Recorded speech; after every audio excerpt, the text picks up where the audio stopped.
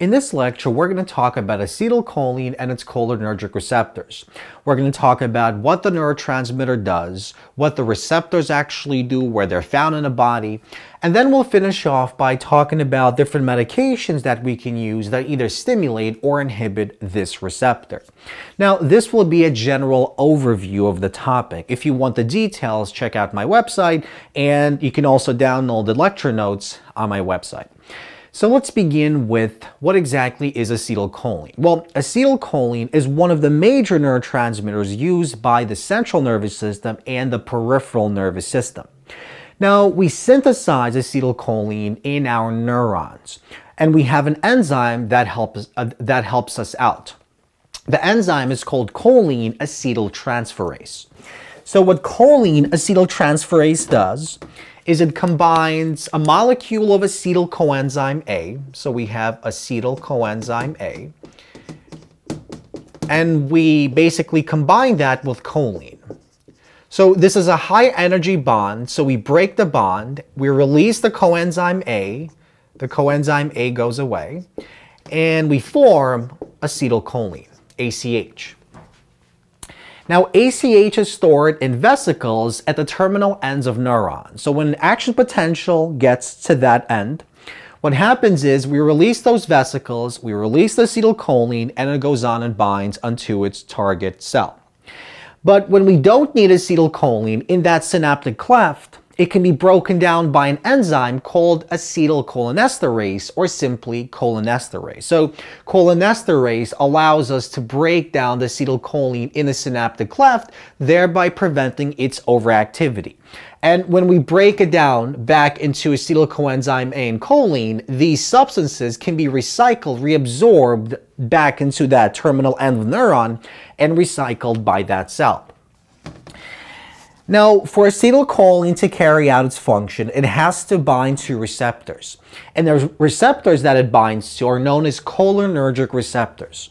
Now, we have two different types of cholinergic receptors. We have nicotinic receptors and muscarinic receptors. Now, don't get confused by the names. We call these nicotinic receptors because back in the day when we were studying them, nicotine was able to bind to these receptors. Likewise, back in the day when we were studying these receptors, we found that an agent called muscarine also was able to bind to these receptors. And so now we call these nicotinic receptors, we call these muscarinic receptors, but really these are just two different types of cholinergic receptors. They both bind acetylcholine. So what's the difference between these two receptors? Well, nicotinic receptors are ligand-gated ion channels. In contrast, muscarinic receptors are transmembrane proteins, so they're not ion channels. They're transmembrane proteins that are coupled to a G protein on the intracellular side of that transmembrane protein. So we call them G protein-coupled receptors. So let's begin with the nicotinic receptors. So again, these are ligand-gated ion channels. So what happens is when acetylcholine binds onto the nicotinic receptor, it creates an opening in the central portion of that channel, thereby allowing ions to flow in. For example, allowing sodium to flow in. And we have two subtypes of nicotinic receptors. We have N1 and N2. The more important one, for this lecture at least, is N1. So N1 is located on the skeletal muscle at the neuromuscular junction. So it's used by the somatic nervous system. We also have N2, but that's found on neurons. For example, we find it on the cell body of postganglionic, parasympathetic, and sympathetic cells. So here and here. But this is the least important one. The N1 is the more important one for this lecture. So let's suppose we're at the neuromuscular junction. So here we have the terminal end of the neuron, here we have the synaptic cleft, and here we have the membrane of that skeletal muscle. So here we have vesicles containing a bunch of acetylcholine. Action potential propagates the terminal end. It stimulates calcium channels, and that ultimately allows the release of these vesicles via exocytosis. And so now we have acetylcholine that goes on and binds onto N1 nicotinic receptors. So remember, N1 nicotinic receptors are found at the neuromuscular junction on the skeletal muscle. And so when two acetylcholine molecules bind onto this receptor, it opens up the channel and allows sodium to move down its electrical chemical gradient into the cell. And that makes the inside of the cell more positive, that depolarizes the cell, and that causes contraction in that skeletal muscle. Now, to prevent overcontraction, too much contraction, we have that acetylcholinesterase in the synaptic cleft to break down that acetylcholine and keep it in check. And then the acetylcholine, the acetyl-CoA and the choline can be reabsorbed back into that terminal end and then recycled and reused by that cell. So, the first lesson is nicotinic receptors, which are cholinergic receptors, are an important component of the somatic nervous system. So we see that the somatic nervous system uses acetylcholine. So to move our skeletal muscles, we need acetylcholine.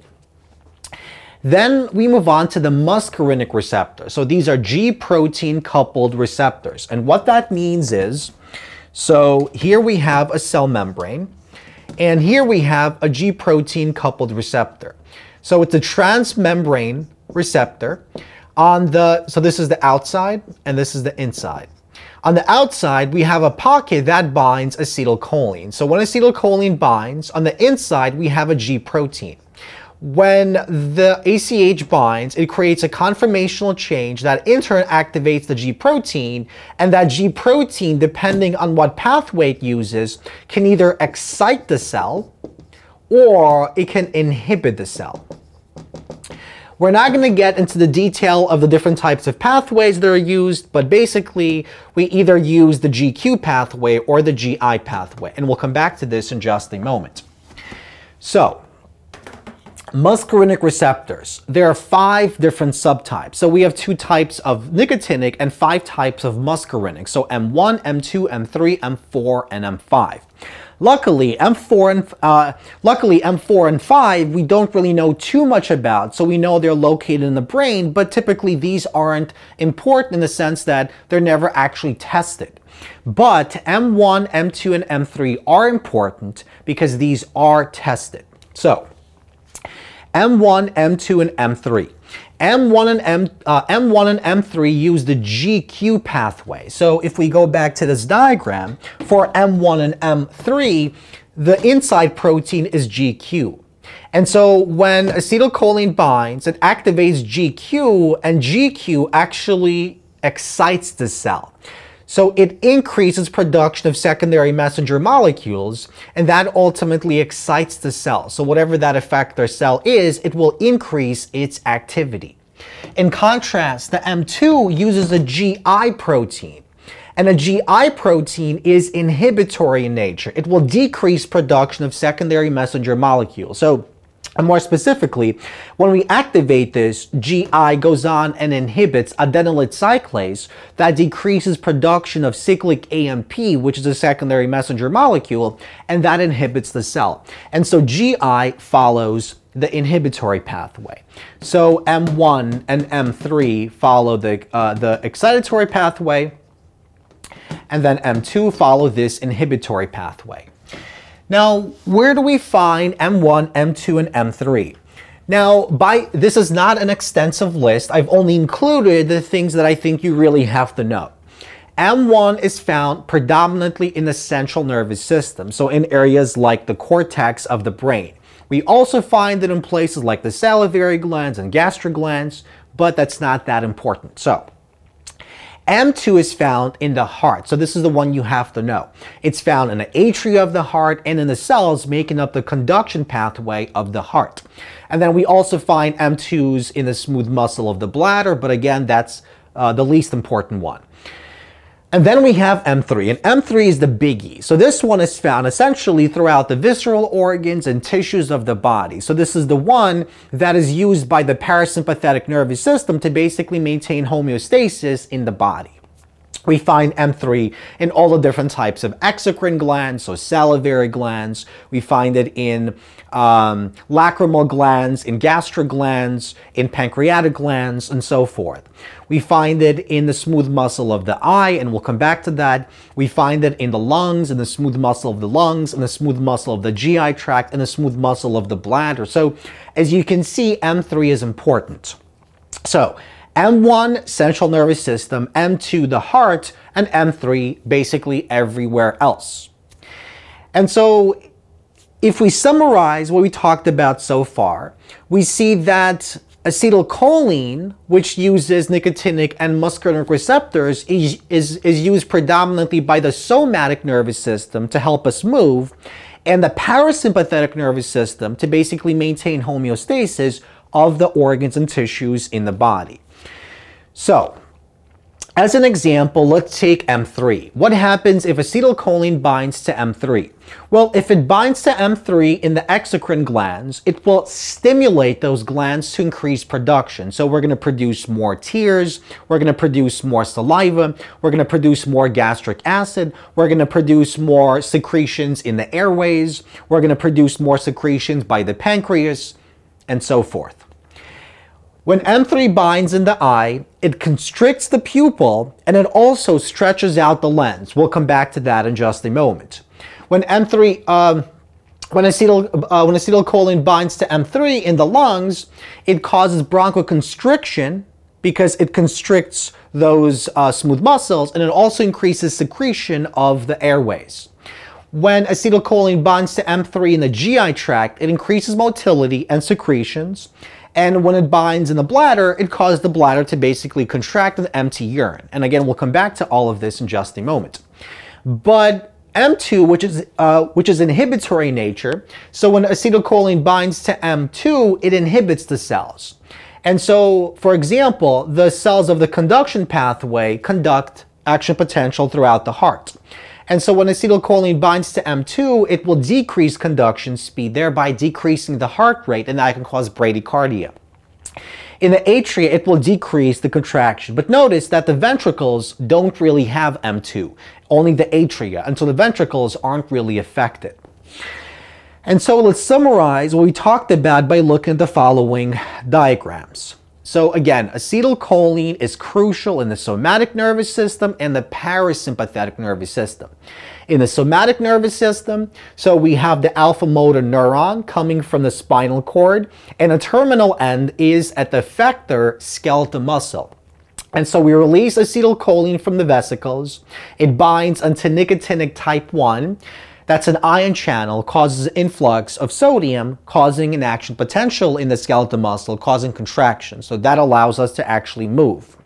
And so if you imagine, if we have a lot of acetylcholine here, our muscles are going to twitch or fasciculate. We're going to have too much contraction.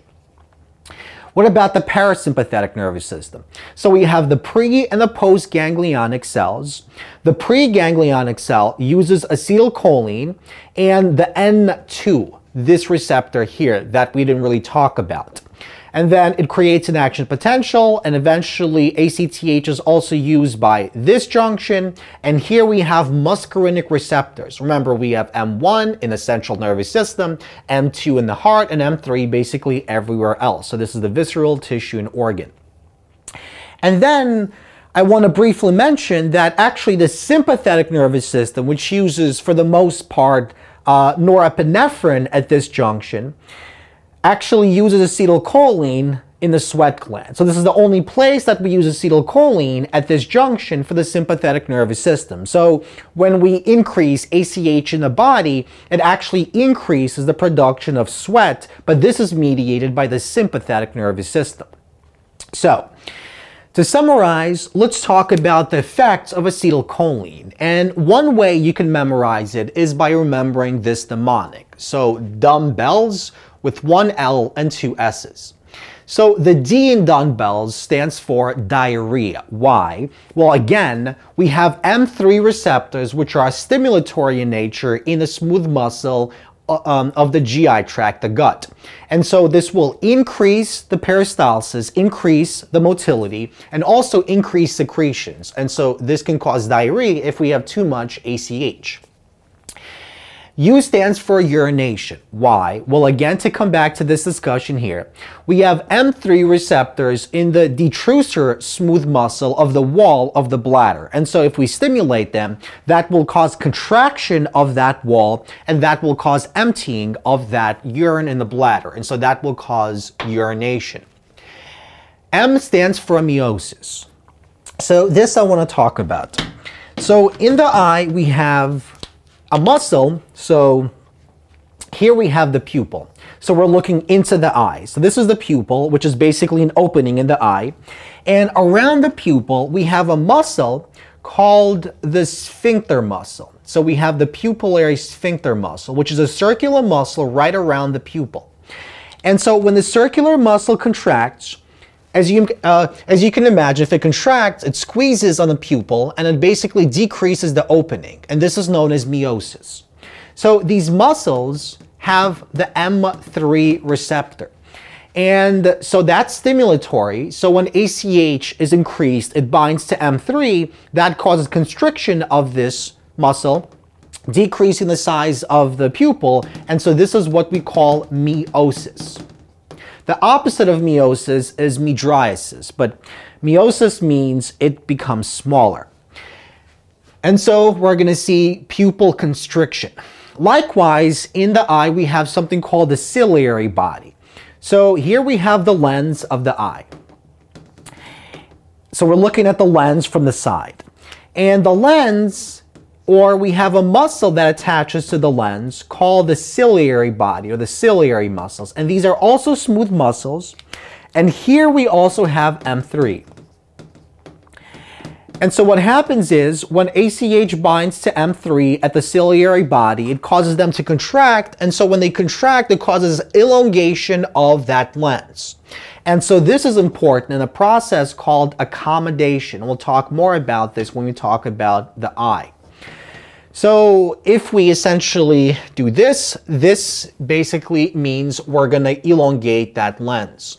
And so the M stands for meiosis. We have M3 in the pupillary sphincter muscle in the ciliary body, so that will cause pupil constriction and lens elongation. The B stands for bronchoconstriction. So remember, in the airways, we have M3s on a smooth muscle. When we activate them, that causes them to contract, and that causes bronchoconstriction, constriction of those bronchioles. In addition, we increase airway secretions in the airway, in the lungs and other areas of the airway. The other B stands for bradycardia, and this is because of M2. So again, this is inhibitory, so we're going to decrease the heart rate, and that can cause bradycardia. The E stands for excitation, and so this includes M1 receptors in the brain. Remember, we have M1, which are excitatory in the cortex of the central nervous system. And excitation also means we have more muscle movement because we have those nicotinic N1 receptors at the neuromuscular junction. So this will cause things like muscle twitching and muscle fasciculations if we have too much ACH. The L stands for lacrimation, the S stands for salivation, and the second S stands for sweating. So basically, everything in the body that can release fluid will release fluid. And so one way to remember the activity of acetylcholine is it causes everything in the body to leak. All the exocrine glands begin to leak. And so L lacrimation, because we have M3 in the lacrimal glands, increases tear production.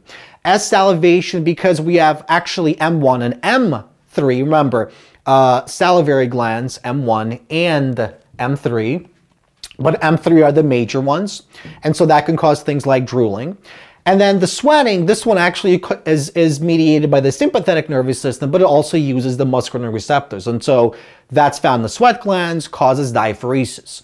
So dumbbells is a great way to remember the effects of too much acetylcholine in the body.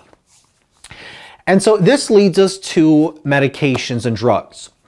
So I've broken it down into cholinomimetics and anticholinergics. So let's begin with cholinomimetics. Cholinomimetics are medications that mimic the activity of acetylcholine. Hence, we call it cholinomimetics. And they bind onto cholinergic receptors. And this includes both muscarinic and nicotinic receptors. So we have medications and then we have toxins. So medications can be broken down into two types of medication. So we have two types of cholinomimetics. We have direct agonists and we have indirect agonists of cholinergic receptors. Direct agonist means the medication binds directly to that acetylcholine receptor, thereby stimulating it. Indirect agonists work a little different. They work on that cholinesterase enzyme in the cleft that breaks down acetylcholine. So they bind onto cholinesterase, decrease its activity, and that will increase levels of ACH in the cleft. And so now we have more ACH available to bind onto cholinergic receptors.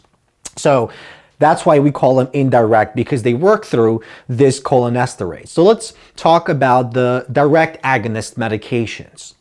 We have medications such as bethanocol, carbachol, pilocarpine, and methacholine. Again, we're not going to talk about the details. If you want to learn more about them, go to my website. But very briefly, bethanocol is a medication that works predominantly in the gut and the bladder.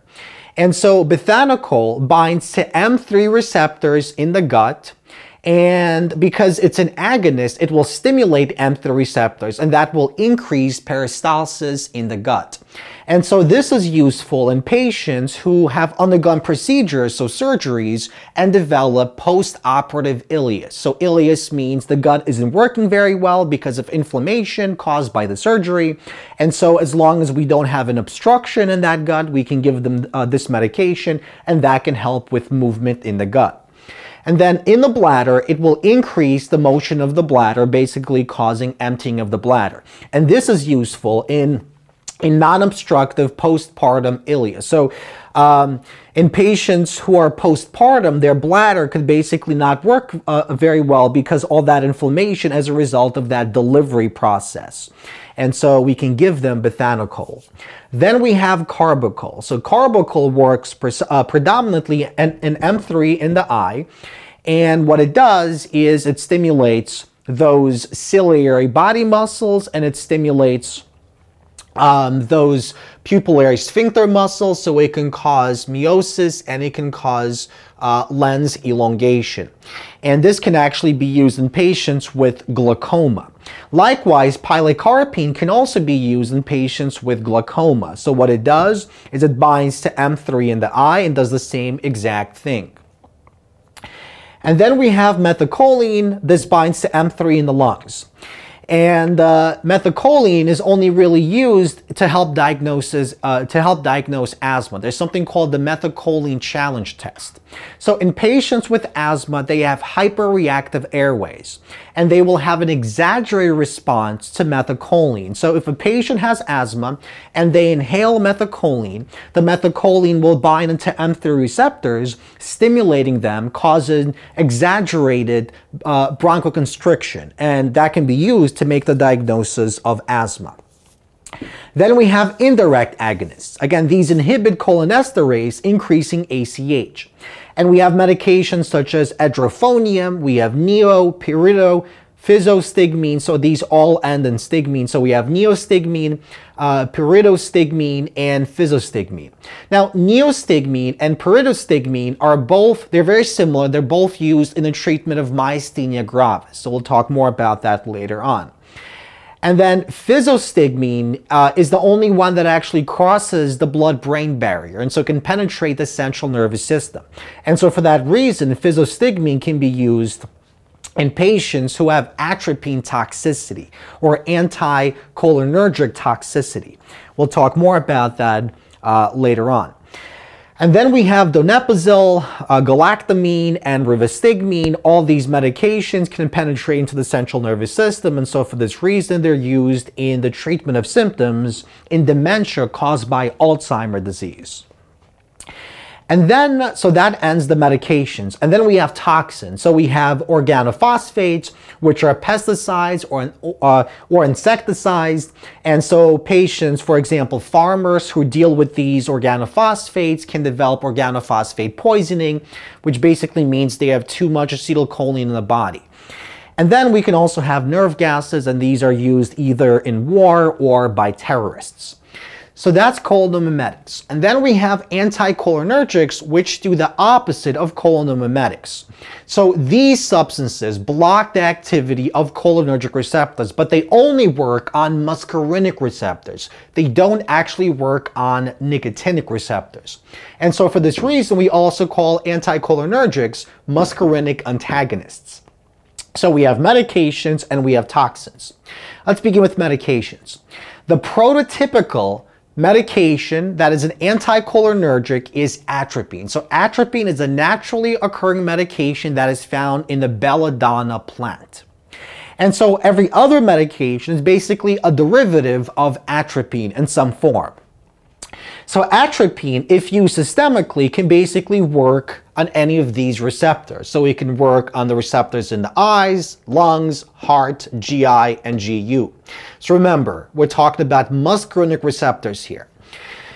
So if atropine works on the eye, remember, these inhibit the activity of muscarinic receptors.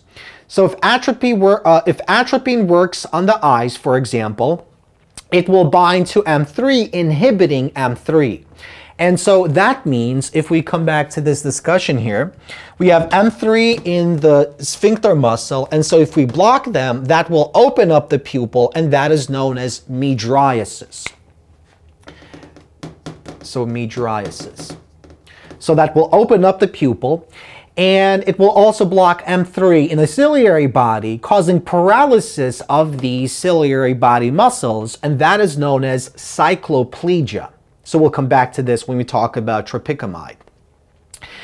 When atropine binds in the lungs, it will dilate the airway, and it will also decrease secretions in the lungs. When it binds to the heart, it will increase the heart rate because it will block those M2 receptors. When it binds in the GI, it will decrease motility and secretion. When it binds to the GU, so the bladder, it will decrease the contraction of the bladder, and that can cause urinary retention. So let's talk about some of these derivatives of atropine. So for example, we have scopolamine. Scopolamine and benztropine actually act in the central nervous system predominantly, so in the M1. Scopolamine, what it does is it actually decreases the communication between the vestibular system of the ear and the vomiting center of the brainstem.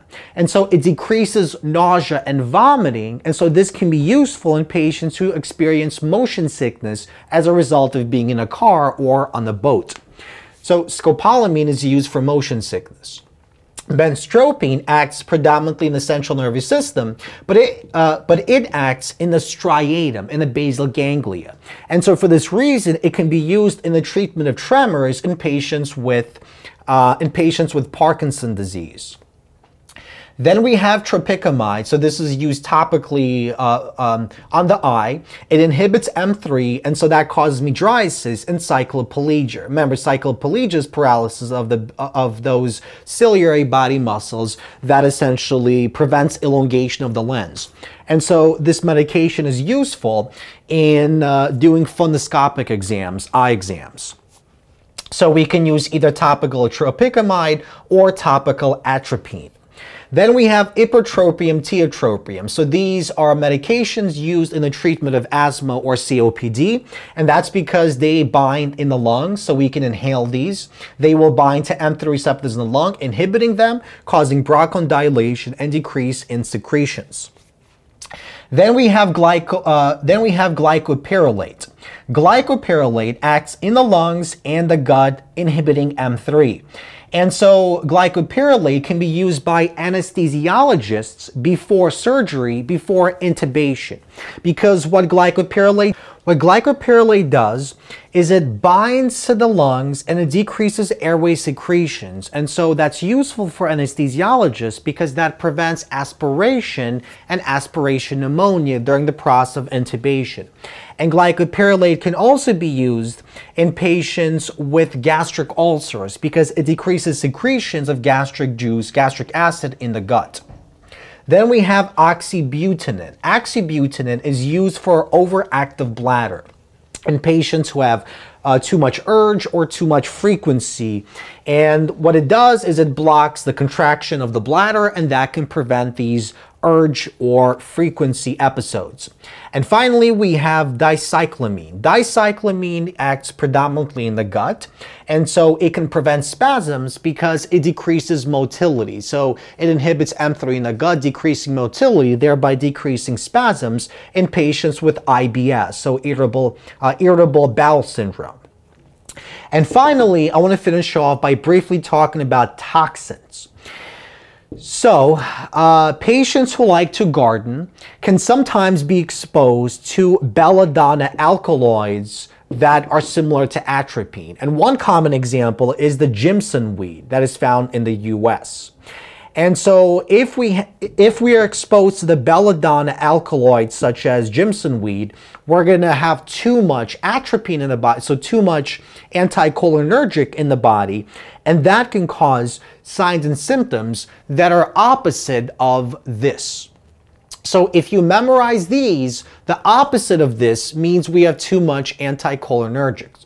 And another way to memorize them is to use this mnemonic. So hot as a hare, dry as a bat, red as a beet, blind as a bat, mad as a batter. So if acetylcholine causes too much leakage in the body, then too much anticholinergic activity, the opposite of too much acetylcholine, means everything's going to be dry. So so this should be dry as a bone, not dry as a bat.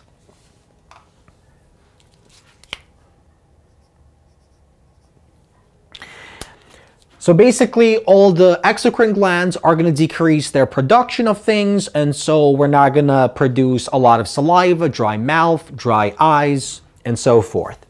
We're going to be hot as a hare because we're not going to produce sweat from the sweat glands, and we're not going to be able to dissipate heat. Heat will accumulate, and that can even cause fever. So hot as a hare.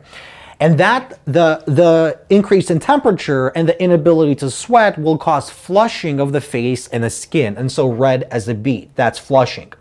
Then blind as a bat means we're going to affect the M3s in the eye, causing mydriasis.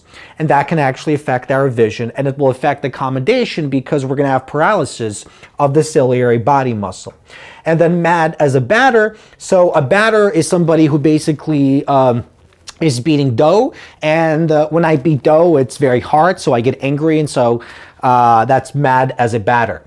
And then mad means we're going to develop things like delirium, agitation, confusion, so things of that nature.